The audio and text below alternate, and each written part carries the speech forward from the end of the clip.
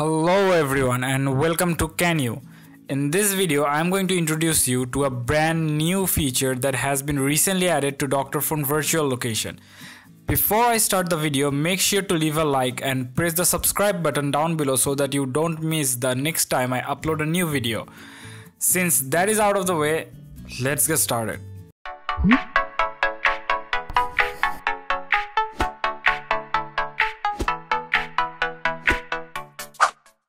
This program is called dr.fone virtual location.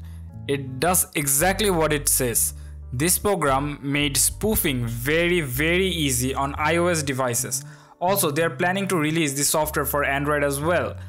The program is very straightforward. You download it onto your Windows or Mac computer and plug in your iPhone, iPad or iPod Touch. Upon clicking on the virtual location, it will automatically connect with your iOS device and show you a map of your current location. Another thing is the link to download this program will be at the end of the description. It will be the first link. You can see that there's like three options right at the top. The direct teleport option, single route option and the multiple route option. So let's select a location to teleport. Actually I wanted to teleport to Pier 39 but accidentally I typed PR 39 and didn't notice until later on. So yeah, let's just pretty much go with it because it's a location that we are teleporting into. So you can choose any location you want. So as you guys can see that I tapped on the second location, it's in United States somewhere, and since I selected the multiple route option mistakenly, but you have to choose the direct route option that I'm showing it on the screen. I'm showing you guys on the screen. So you press the direct route option, you select a location and then you press move here. It will give you a reminder, but don't worry about that. You can press still move and it will automatically teleport you to the desired location. As you guys can see in my phone that it teleported me to that place. And this is the new feature that I talked about previously. This is the joystick feature. So they added a joystick for us so that we can actually move around quite easily. And the important thing that you can control this joystick with your keyboard, WASD buttons. W for the moving forward, S for moving backward, A for moving left and D for moving right. That's a pretty nifty feature, I think. And there's also an option to go forward by holding the press button. Like you tap on the space button once and your character will automatically move forward, as you guys can see in the video right now.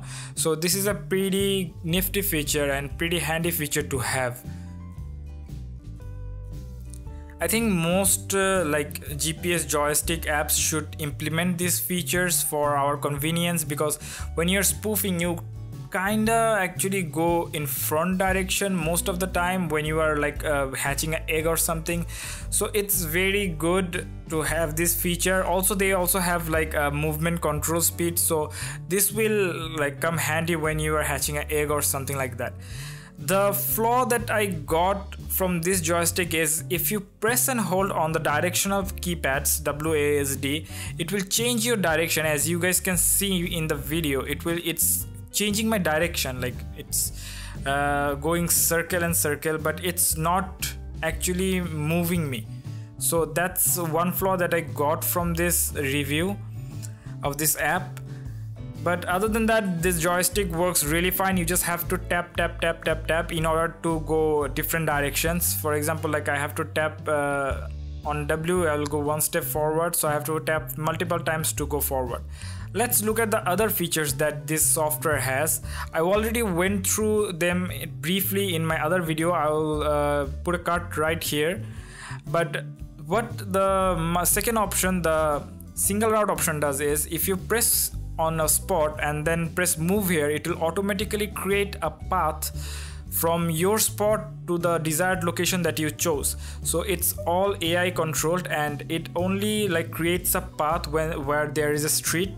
So it's a very smart decision for dr.fone to make this kind of options. because it will help prevent the banning and everything, because the game companies, AR game companies, won't be able to detect that if we are like hopping over buildings or stuff like that. So it actually chooses a path, right path, to go from A point to B point. So yeah, it's a very like good option to have in my opinion. And the last one that I'm going to show you guys is the multiple route option. It does what it says. You click on different locations and it will like make multiple route options, and then if you press move here, it will take you through the routes that you have created. So it's not AI controlled, it's on your own. You create the routes, you go through it. They like gave us a manual and an AI control option. That's a very good thing. Yeah, so this software's overall rating would be like 10 out of 8.5, since they have added the joystick features. And it's like a very overall good software, other than the flaw that I talked about the joystick. If that flaw wasn't there, I would give it a solid 9 out of 10. This is a very good software to spoof on iOS. I hope they bring it for the Android users as well, because I love to spoof on Android. Yeah, so that's gonna wrap the video up. I hope you enjoyed this video, and make sure you subscribe down below for amazing contents like this one throughout the whole quarantine period. And stay home, stay safe, don't forget to wash your hands, and I'll see you guys in my next video. Peace.